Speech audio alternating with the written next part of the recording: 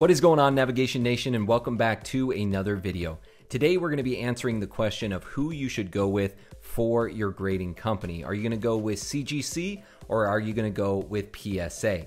Now, as you might imagine, the answer isn't exactly straightforward or clear-cut, and really a lot of it has to do with your particular situation or the goals that you have for yourself in getting your cards graded. But for today, we're going to go ahead and run through the pros and the cons of both CGC and PSA, and then I'm going to give some recommendations, based upon your given situation, whatever that may be, or whatever your goals may be, what my recommendation would be as to which company you should go with. And then I'll go ahead and finish up with some opportunities that I see for both CGC and PSA as we move into the future. But before we get rolling, guys, do me a favor, give me that double slap attack, one for that like button, one for that subscribe button, and if you want to be notified every single time a new investment video is dropped, go ahead and thunder punch that notification bell so that you don't miss a single video. So to start things off, guys, we will go ahead and break down both the pros and the cons that I see for CGC and PSA. And we'll go ahead and start with CGC. Now, for those of you who may not be that familiar with CGC or Certified Guarantee Company, I have made another video that goes into a full breakdown of exactly how you can get your cards graded with CGC and everything about the company. I will be sure to link that up in the eye so that you can check that out if you want a more thorough breakdown. But starting off with the pros.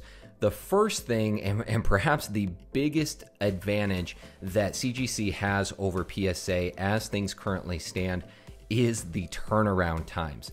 So if you've been watching the turnaround for PSA, we are looking at 5 to 6 months potentially before you can get your cards back in your possession.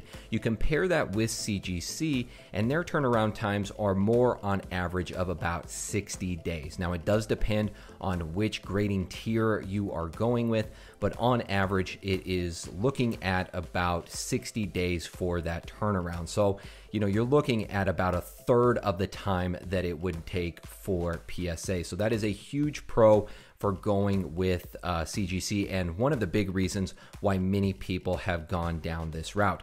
The other thing that I have noticed is that with CGC, they do appear to have a more consistent grading scale. And what I mean by that is if you were to send in 2 cards that appear to be in identical condition, CGC more often than not is going to have more consistency in those cards coming back in the same grade, where on the flip side, I have noticed that PSA, I don't know why, but there has been inconsistency in the overall grades that have been coming back on cards. And I've heard this from a lot of other people in the community, both collectors and investors, those who have used both services. They have noticed a little bit more consistency in their grading by going with CGC.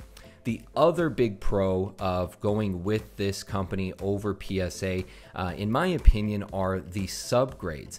And much like Beckett, which is another, of the big 3 grading companies out there, CGC does have subgrades, or gives you the option to add subgrades onto the label itself. I really like this because it breaks down exactly what all of the characteristics came back in, so that you have a little bit more of a holistic view as to why your card received that overall grade. I think in the long term, I think this lends to a more valuable product for people versus just having that single grade that you would get back with PSA. So I think the subgrades definitely bode well for CGC. Now, moving on to the cons. The first thing that I noticed with CGC is that it is more expensive, I would say on average, to have your cards graded with CGC. Now, that is basically taking into consideration of having your cards graded through my preferred source and the Liaison graded gem. Now, if you're going directly through graded gem, the prices are cheaper with PSA. If you're just going through PSA directly, the prices can be more expensive. So I just want to make sure that I put that caveat out there. I am comparing the overall cost of grading with CGC in comparison to having your cards graded through graded gem with PSA. But as I said, on average, the cards are a little bit more expensive to have those graded with CGC. So it's definitely something that you want to take into consideration. The other thing, and what we have noticed recently, is there has been a slightly tainted reputation around CGC. If you haven't seen it already, there was that video floating around of someone being able to open up the CGC slab with their bare hands. And this has, as I said, tainted their reputation a little bit as to, you know, the viability of that product and how well put together it actually is. Now, do I think that this is really going to affect CGC in the long term? No, I don't. I think we basically came across maybe, you know, the 1 out of 1,000 faulty products here with this particular company. CGC is well established. It's been around for a long time, and prior to trading cards and prior to being the new kid on the block in the trading card grading realm, they had been grading comics for a long time. So I feel strongly that they know what they're doing, but it just so happened that they did have a slip up, you know, with that particular video and that particular product. But it is something to definitely take note of. And then the third thing, and perhaps the biggest con with CGC and with being the new kid on the block when it comes to grading, is that when you have your cards graded through them, you are or can expect a lower premium when compared to PSA. And what I mean by that is if you took two identically graded cards or in identical condition, so if you took a CGC 9 and a PSA 9 card and they were both graded by either company, that PSA 9 graded card is always going to garner a higher value than the equivalent CGC 9. And I think a lot of that is due to the fact CGC is a new company, at least in the trading card realm, and they just haven't garnered that same type of notoriety or that same following. So that is definitely something that you want to take into consideration when you're deciding between the two, understanding that the CGC cards are going to come back or are going to sell for a lower price point than the equivalent PSA. So now that we've covered all of the pros and the cons that I think are important for CGC, let's go ahead and move on to PSA and discuss some of the pros and cons of going through them. So starting again with the pros. Probably the biggest pro for PSA, it is the most well-known grading company in my opinion, especially for Pokemon cards. They've been doing it for a long time. They've probably got the largest following of fans, I guess you could say, or people that want to have their cards graded through PSA. And this really is what has spurred most of this conversation, is the severe backlog of PSA and really the popularity of grading with them. But we will get to that here in just a second. Beyond that, PSA also has a very well-established registry of the population reports and values for cards that have been graded through their company. With CGC, we are still building that, and we don't have as massive of a database to go off of to, you know, understand what certain conditions of cards are going for out on the open market, or, you know, how they have fluctuated. And a lot of that is based upon the population reports. And with PSA, we have a very strong registry that you can fall back on. The other big pro is that they are more cost effective than with CGC. And again, I want to make sure that I stress this caveat. They are more cost effective if you are going through Graded Gem, which is the third party liaison, you can call them, between yourself and PSA. So see, if you're going through Graded Gem, they are going to be cheaper than if you're going through CGC directly. And as far as I know, there are not any liaisons that are providing the same type of service as Graded Gem is offering for PSA. So you probably are going to save more money by going through Graded Gem and having your cards graded through PSA.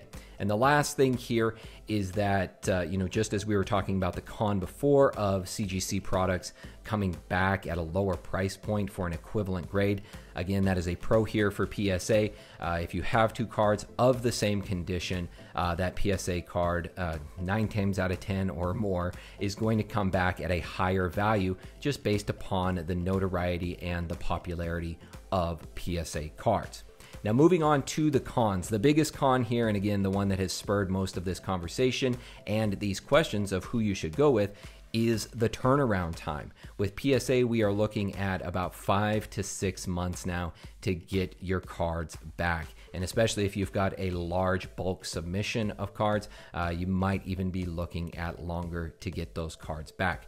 Throughout the pandemic, PSA has seen a tremendous influx of people having their cards graded, and because of the pandemic, they don't have the same manpower and the same type of graders there to be able to grade this massive quantity of cards. So they are in a huge backlog, and the turnaround times are honestly abysmal. Beyond that, you may not be able to capitalize on the high point of the market with these turnaround times. So if your goal is to perhaps flip cards and then maybe reinvest that back into your collection or to buy other products, with that long turnaround time, if certain cards hit a high price point, maybe top out at their max price point, you may not be able to capitalize on that if you're waiting for those cards for 5-6 months, half a year essentially, to get back into your possession. You may miss out on that high price point.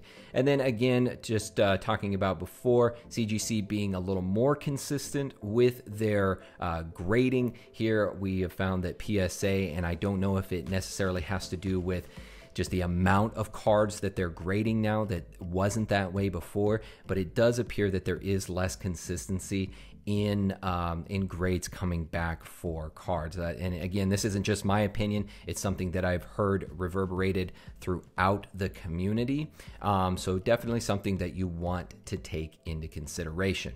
So with all that being said, guys, we've gone over all of the pros, all of the cons for both CGC and PSA. What I'll do now is give you my recommendations that are really based upon what your goals may be, and really based upon given situations, because that will really determine which one would probably be best for you to go with. So first of all, if you are looking to flip cards quickly, if that is a strategy that you have for your investments, and as I said, maybe you want to reinvest that back into your collection, back into your portfolio, or you want to use the capital gained to then buy other products, then I would recommend going with CGC. Although you will get a lower price point on those cards, you are not waiting that long turnaround time for your cards to come back from PSA. And again, you can potentially capitalize on the high water mark, if you will, of those cards if they're peaking in the market. And if that is your goal, then CGC would probably be the better avenue for you to take. Also, if you have more of a short-term investing strategy or are looking to build up capital. Again, short-term investing strategy, probably a year or less to flip a product. And again, if you're trying to build up capital in your business, in your investments, then again, it's probably better off to go with CGC because of those turnaround times. You're not going to get the same premium as you would with PSA, but at the same time, you'll be able to flip through products more quickly and be able to build up that capital that you can then use towards other products or to invest in or to reinvest that right back into your overall portfolio. On the flip side, if you want to garner a higher premium on your cards, if your goal is to really max out the value on a graded card in whatever condition that it comes back in, as we've said already, PSA is going to be your best option in my opinion, unless perhaps you get a card that comes back in a PSA 10, and maybe you want to go for a Beckett Pristine 10, which we haven't really discussed Beckett that much, but if you're wanting to go for an even higher grade, then you might want to consider Beckett in that case. But either way, if your goal is to try to get the maximum value on that particular card in its given condition, PSA, in my opinion, is going to be the better route that you want to take. And then finally, if you are investing for the long term, so maybe 5+ years or 3+ years, and you want to have a more appreciable asset, and what I mean by that is over the long term, year-over-year growth, I think you're going to want to go with PSA as well. Now, that's not to say that CGC can't, maybe make a resurgence or might get to the same status as PSA, but as things stand right now, if you want a more appreciable asset and you want better growth year-over-year, then I would recommend going with PSA. And again, guys, with all of this being said, a lot of it, again, is based upon your particular situation, the goals that you have for yourself. It's not an easy answer. It's not just black and white. And with all that being said, I do think that there are opportunities for both companies as we move on into the future. So to start off, CGC, I think, has a great opportunity to make a name for themselves and provide innovation in this space. By being the new kid on the block, they essentially have a clean slate where they can maybe innovate on the label or provide a better service or a quicker service. The sky's really the limit for CGC to, and especially with PSA being so backlogged on product and many people turning to CGC as an alternative, I think now is an excellent time for them to really make a name for themselves and really garner a strong following. Now, what they will actually do and what they might innovate on is to be seen, but I do think that there is a lot of opportunity that CGC has ahead of themselves. Now, with PSA, now being a privately held entity, they have a lot more financial leverage to broaden the scope of their operations. And I think this is really where the opportunity lies for PSA. In my opinion, I think something that would be fantastic is if they opened up more brick and mortar locations throughout the US, throughout Canada, throughout Europe, so that people had an easier way of accessing them and being able to drop their products off at a brick and mortar location and feel more secure in their products arriving safely. We've heard horror stories about products getting lost in the mail through the mail service and then not coming back. I think people would feel, in both investors and collectors, would feel much more secure in being able to drop their products off at a brick and mortar location. And beyond that, by being privately held, they now have the ability to increase maybe the technology or increase their grading protocol. Again, going back to that consistency measure, being more consistent in their overall grading. Now that they are privately held, I think that presents a great opportunity for them because they certainly have more financial leverage now. So guys, that is pretty much going to do it for this discussion on CGC versus PSA. And as I said before, it's not exactly so clear cut as to who you should go with. Really, you have to break down your particular situation, your goals, but use some of the recommendations that I've given here today. Take into consideration both the pros and the cons for CGC and PSA, and you will have a more holistic view as to which company you should in fact grade your cards with. So guys, Other than that, I will see you all next time. My name is PokéNav. I'm here to help you navigate the world of Pokemon, one video at a time, and I will see you all in the next video.